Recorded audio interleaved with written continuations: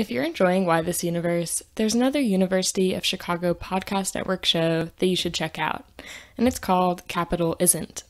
Capital Isn't uses the latest economic thinking to zero in on the ways that capitalism is, and more often isn't, working today.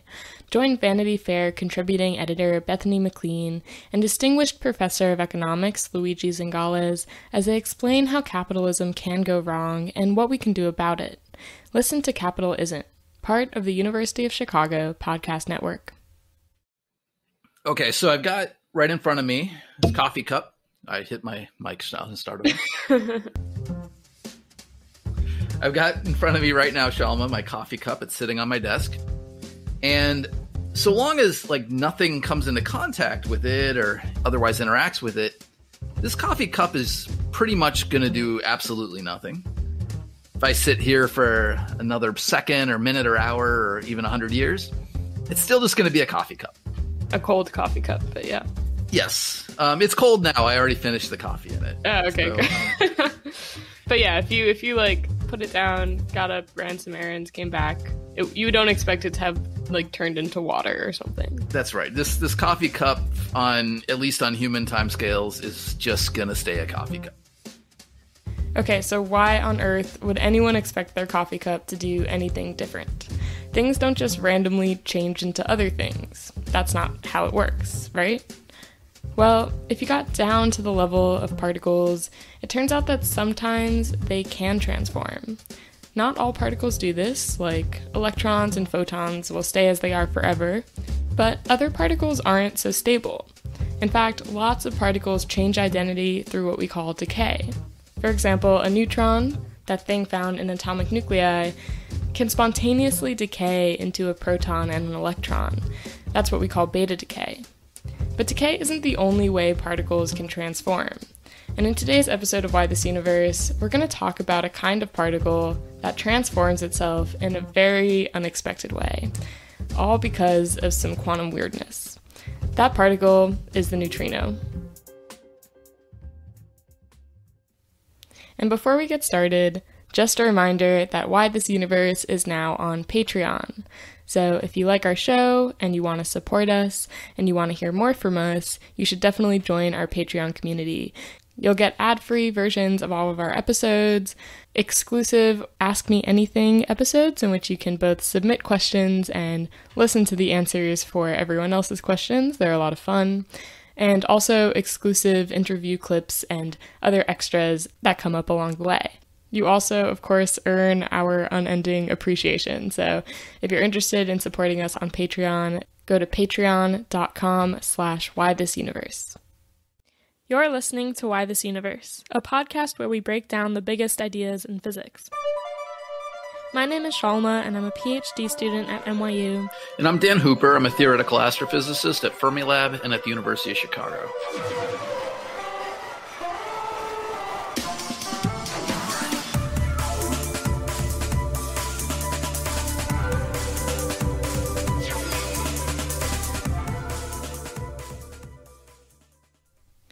The neutrino is a particle that has surprised physicists again and again. And maybe its first surprise is that it even exists. After all, it's not a particle we can see in our atoms or in the molecules that make up the world around us. Instead, neutrinos pass through most matter completely unaffected.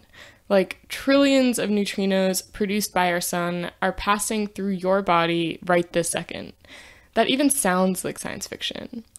So why do these weird particles exist? Well, think back to the sort of decay that we mentioned in the beginning of the episode, beta decay. When physicists studied this decay, they realized that there was a problem. There seemed to be some energy missing after it happened. The starting neutron had more energy than its decay products, and this seems to violate the conservation of energy. So in 1930, Wolfgang Pauli made a pretty wild suggestion. He said that what if all that missing energy is actually going into a new sort of particle, one that's passing right through our detectors without us knowing. In 1934, Enrico Fermi took this prediction and made it even more precise, including things that physicists had learned about atomic nuclei in the meantime. But still, at the time, not many people took this idea too seriously. His paper even got rejected from the prominent journal Nature for being too out there. I mean, a new kind of invisible particle, it's kind of a bold way to solve your little decay problem. And not only that, but it's not just one kind of neutrino that they're suggesting. It turns out that there are 3 kinds of neutrinos, sometimes called different flavors. We call these 3 types the electron neutrino, the muon neutrino, and the tau neutrino. This is a big prediction, so of course, physicists went out and started searching for them. And when they did, they found another big surprise. So back in the 1960s, a group of physicists led by Ray Davis and John Bacall built a detector to detect the neutrinos that were coming from the sun. So the sun gets its power through nuclear fusion, and every time it fuses together 4 protons to make a helium nucleus, 2 neutrinos are created kind of as a byproduct. So there's tons and tons of neutrinos coming out of the sun in all directions. So to try to detect these neutrinos for the first time, they built a roughly swimming pool-sized detector deep beneath the Earth's surface in South Dakota's Homestake gold mine. So the Homestake experiment was a big success.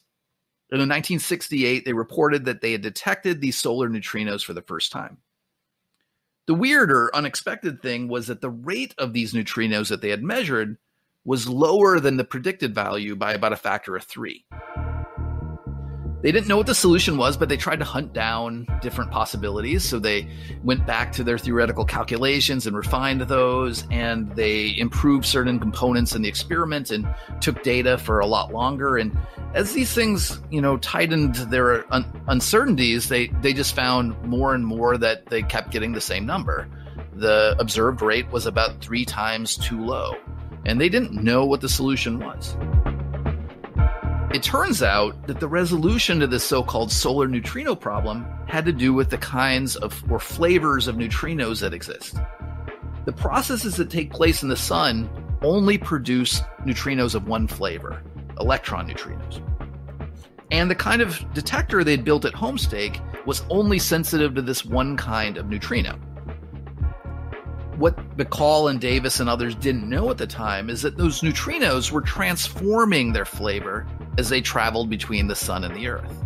So by the time they reached the Earth, they weren't just electron neutrinos, but they were a mixture of electron, muon, and tau neutrinos, causing 2/3 of the neutrinos to go undetected, explaining why they were observing a rate that was 3 times lower than was expected.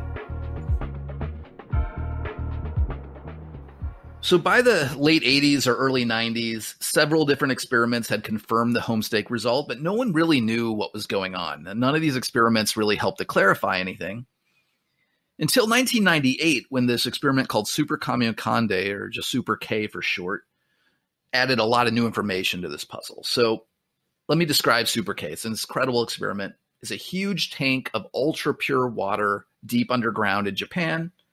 Its water tank is about 50,000 tons.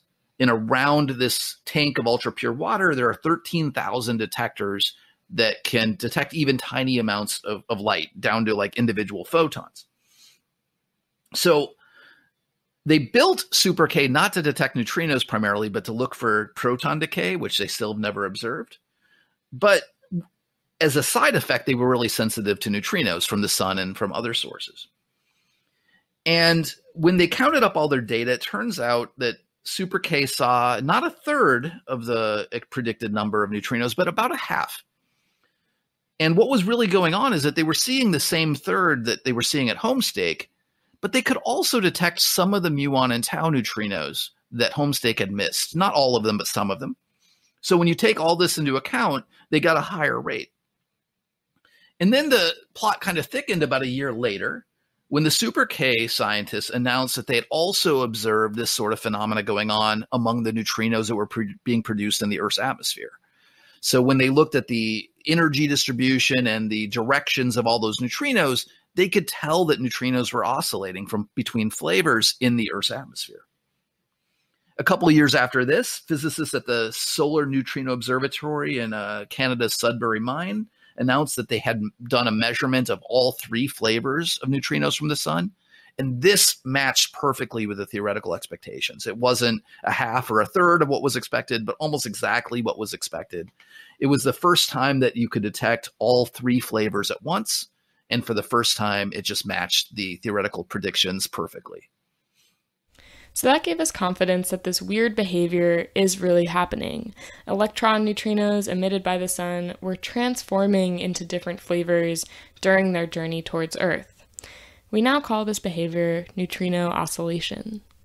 So it's as if you leave your coffee cup and the next time you look at it, you have no idea whether it's going to be coffee, whether it's going to be green tea, whether it's going to be soda until you take a look at it. And it's even weirder. The thing on your desk might not even be coffee or tea or milk, but a superposition, a quantum combination of all those things. So now's when we get into the juicy quantum details behind this thing. So we all know that quantum mechanics is weird, and neutrino oscillations are a great example of this. But to try to come up with a way of explaining the way that quantum mechanics and neutrino oscillations are connected, I've come up with this weird analogy. So bear with me here. So say I have two different objects, and I can tell you that one of the objects is red and the other one is blue. And I also tell you that one of the objects is a cube and the other one is a ball. So in your ordinary experience, this leaves two different possibilities. Maybe you have a red ball and a blue cube, or you have a red cube and a blue ball. Those are the only two possibilities that our day-to-day experience lead us to expect. Furthermore, in our day-to-day experience, we don't expect the characteristics of these objects to spontaneously change. If I have a red object, I expect it to stay red. If I have a cube, I expect it to stay a cube, just like my coffee cup. These are properties that we expect to persist over time, but that's not what happens in quantum physics. So in the situation I've just described, if you know the color of one of the objects, you can also deduce what its shape is, the red ball or the blue cube. But in quantum mechanics, two sets of properties like this don't necessarily have to map onto the two objects in the same way that our intuition leads us to expect. For example, we could have a situation in which the object that is shaped like a ball is in a superposition or a quantum combination of both red and blue states. So in practice, this means that if you make a measurement of an object's shape and find out that it's, for example, a ball, you still don't know whether it's red or blue. In fact, it's not only red or blue. Instead, it's in a combination of red and blue states at the same time. In quantum physics, this sort of stuff happens all the time. A quantum particle or a quantum object could be in a bunch of different places at once. It could have a bunch of different values of its energy all at the same time. And similarly, in this case, a red object could be both cube and ball at the same time, or a ball could be both red and blue at the same time. All right, so the same kind of thing that's going on with these cubes and spheres that are red and blue is also going on with the particles we call neutrinos. But instead of their shape and color, we're talking about the mass of their particles and what we call their flavor. So the three flavors are what we mentioned before, the three different types of neutrinos. And in principle, each flavor would have a different but very, very small mass. But now think about our analogy of a ball that's both red and blue at the same time. In the case of the neutrinos, a neutrino with a particular value of its mass isn't necessarily one particular flavor. It could be a combination or a superposition of all three flavors. So whenever you have a neutrino with a well-defined mass, it turns out that it's in a combination of all three types or all three flavors. And whenever you have a neutrino that has a well-defined flavor, it's in a superposition of all three masses. What this means is that as the neutrino is traveling between the sun and our detector, it's not just switching between the three different types. It's actually becoming a superposition of all three types at once. And it's just at the moment of hitting the detector where it settles on one. Okay, so neutrinos are intrinsically in these superpositions with these different characteristics, but it still doesn't explain why they oscillate or transform from one kind of neutrino into another kind of neutrino. The reason for this all comes down to the main equation that we teach in our classes on quantum mechanics. This is called the Schrödinger equation. Well, this equation allows us to figure out how any number of quantum objects will behave, but in particular, it tells us how they'll evolve from one state into another. And it turns out that the rates for these sorts of transformations depend on how much difference there is between the energies of the two states. So in this case, we're talking about energy in the form of the neutrinos' masses. So if all three of the neutrinos had exactly the same mass, they wouldn't transform. But if they have masses and those masses are different from one another, the Schrödinger equation says that one state will gradually transform into another and then eventually back and forth. This is what drives neutrino oscillations to happen, at least if the neutrinos have masses that are different from each other. So here we come to big neutrino surprise number 2, 3, I can't keep track. Anyway, we've kind of been taking for granted so far that neutrinos would have a mass. But according to our standard model of particle physics, they really shouldn't. The way that the other particles in the standard model come to have masses is through their interactions with the Higgs field. This is something we call the Higgs mechanism. But it turns out that the way that works is the Higgs field has to interact with a particle spinning both clockwise and counterclockwise to give it a mass. This is how things like the electron or the quarks get a mass. But it turns out that all of the neutrinos are spinning counterclockwise. There aren't any spinning clockwise, so it can't get a mass this way. So if you just took the standard model at face value, you really should expect the neutrinos to be exactly massless. But we've observed this neutrino oscillation already, which means that they have to have mass. It's an incredibly small mass, millions of times lighter than the next lightest particle, the electron. But still, how it's possible that neutrinos have a mass is still a huge mystery. We have theories, or guesses at least, for how neutrinos might have come to have this small amount of mass.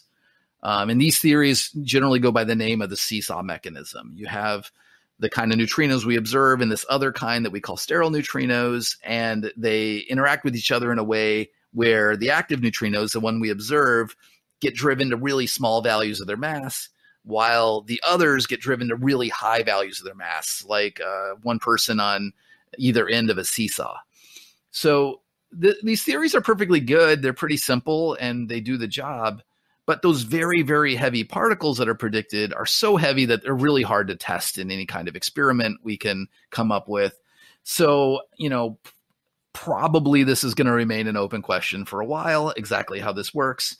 I hope that that's not true, and I hope we figure it out, but it's going to be a hard nut to crack.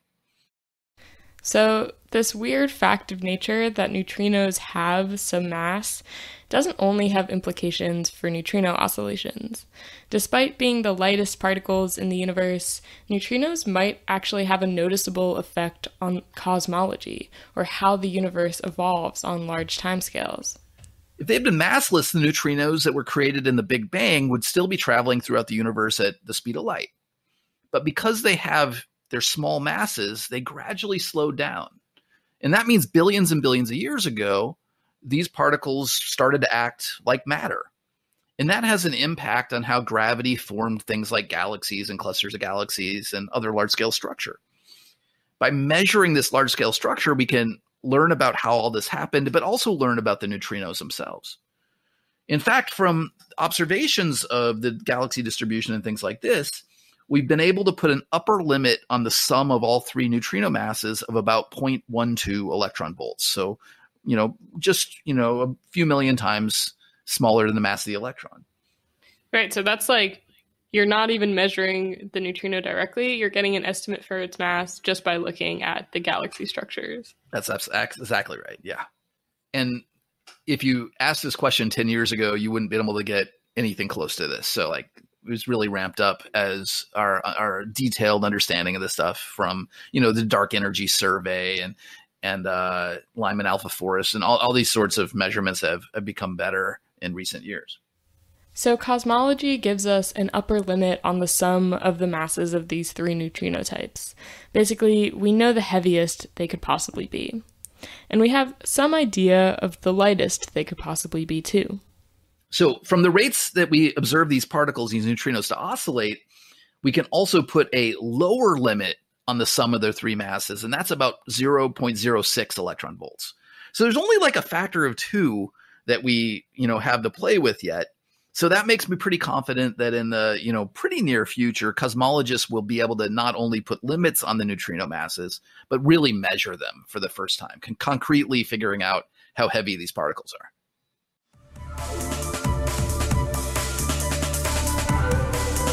Thanks for listening to Why This Universe.